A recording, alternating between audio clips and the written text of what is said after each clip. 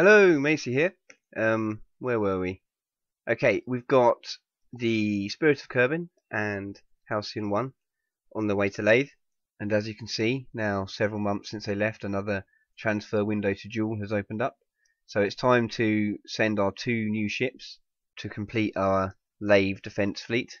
So firstly, let's get the Isprit out of the system. I'm leaving pretty much on the Terminator again, just before sunset in low orbit. And I want to try and do this quite efficiently, because although I'm pretty confident this ship has enough fuel, the battle cruiser I am much less confident. So I'm just going to practice getting this efficient transfer and see how much fuel it's going to take me, and then just pray for the battle cruiser, I think. But hey, I'm going to try it anyway. I don't want to go and redesign it again. But one of you have warned me it won't make it. I've just pushed the apoapsis just out beyond Juna, and now I'll catch up with the battle cruiser. Thank you to George Farndell for his suggestion, the Vanguard. There are many thousands of very good suggestions, but I do like the Vanguard. I think it should be named the Vanguard. Although I really liked Mr. Alderberg's suggestion, the KSS Kerberos. But instead I've named the original battle cruiser, what was the prototype is now called the Kerberos. The ship class is quite clearly a dreadnought, so thanks to Laythe for that one. Of course, due to gross negligence, we may have just, with lots of ceremony, named a coffin, because I'm not sure if it's going to get there. But you know, I'm going to give it a go. I like the challenge. I can't remember who it was, but one of you said it can't make it, and I sense a challenge there, so I'm going to do it anyway. But I know it's terrible of me. I know it's terrible, but we can do it. We can do it. I have confidence. So here I am. I've just put it out to the same point, and I've tried to leave the system bang on the prograde path, if you see, which I think is the most efficient way. I can't extend the orbit too far with the Oberth effect, because it takes too long to get up to speed. So it's best to just get it out of the system first, I think, and then do the rest of the maneuver from the solar, although it isn't actually Sol, periaps. I've been doing it by eye, but now time for a maneuver node, and all I have to do is to just drag out prograde, and from this position there's capture.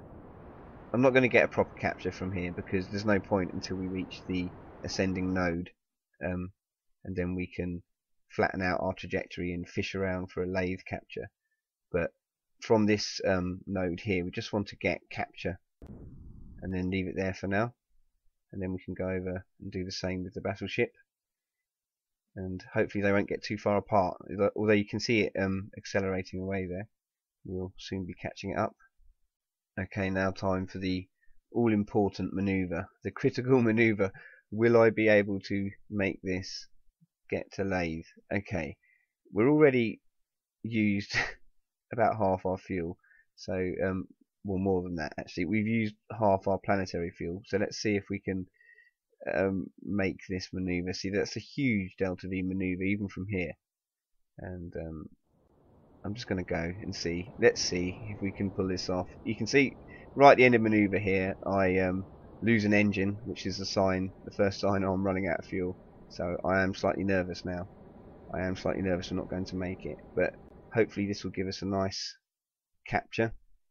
But the thing is, I need to do another maneuver at the ascending node. We're not there yet, so even though I've got that capture, we actually haven't got anything like a Laythe capture, and I'm not sure if I'm going to have the fuel for it. So yet again, I'm going to do this with the Isprit formation first, and there's capture, just fishing around at 21 million kilometers once you've made your orbital inclination the same, because Joule's inner moons are actually roughly on the ecliptic, so if you want to make a really far away capture, it is quite important. And here I am right at the end of the maneuver with 2 engines only, and just completed the capture maneuver, but it's not quite right. I don't have capture. Sometimes you have to do this, you have to fine tune things all the time from this range, because it's quite jumpy. So here I am just completing it, and that's it. That's all my fuel gone. Empty. But we have RCS, and this ship carries a lot of propellant. So I'm just going to complete this maneuver on gas alone, but it's enough. From here on in, we'll just have to put all of our faith in an aerobraking maneuver. But there's the capture, so that's all we can do for now. Okay, so that's how it looks. We will be turning up at Laythe a few months after the Spirit of Kerbin and the colony ship arrive. So let's speed forward time now, because the moment has come where Spiritwolf will make its appearance at Laythe.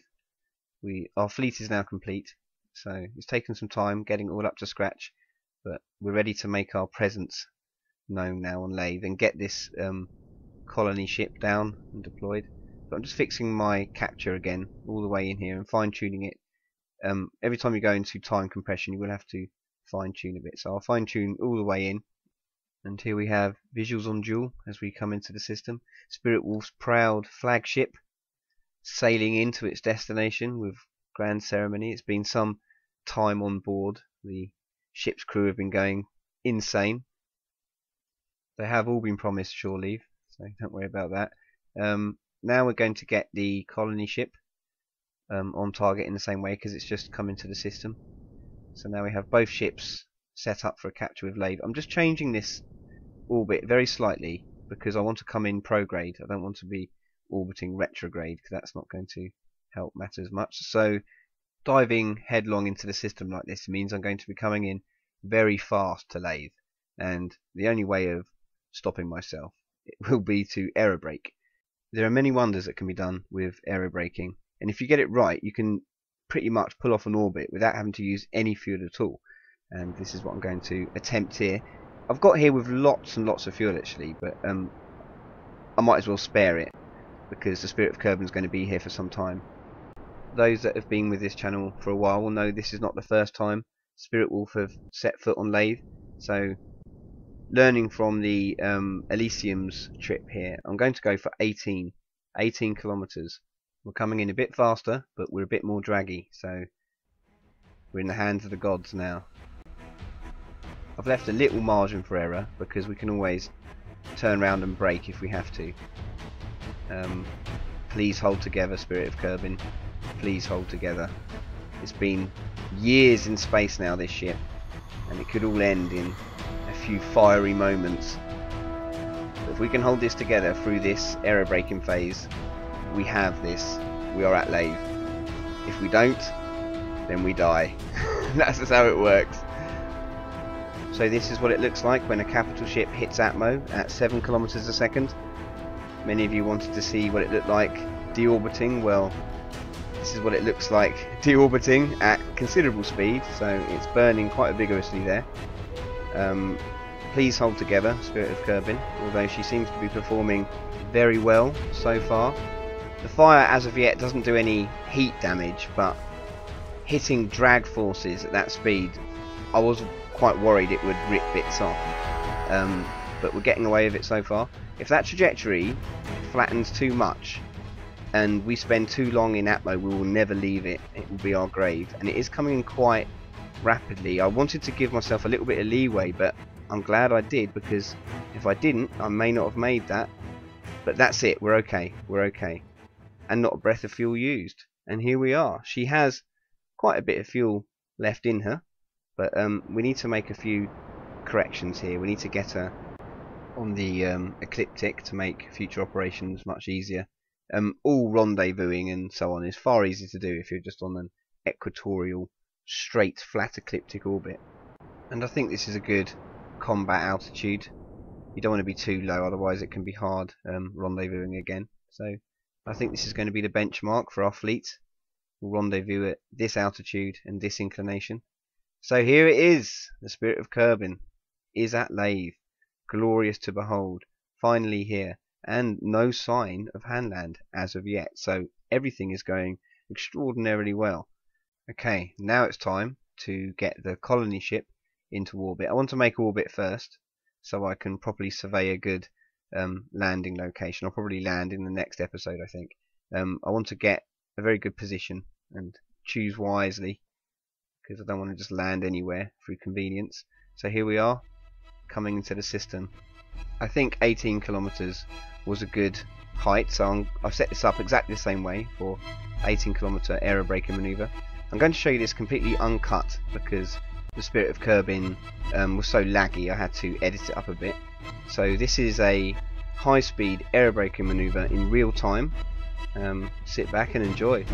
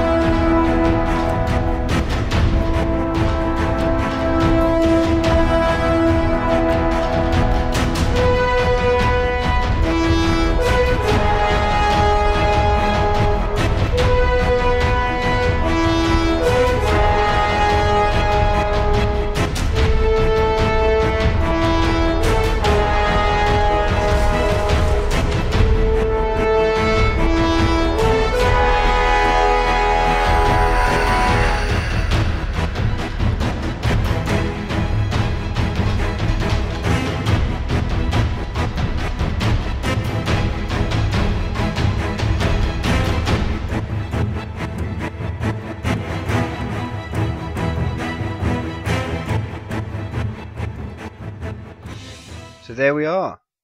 The colony ship has arrived in orbit, and yet again I'm just going to fix the inclination and get it into a proper orbit.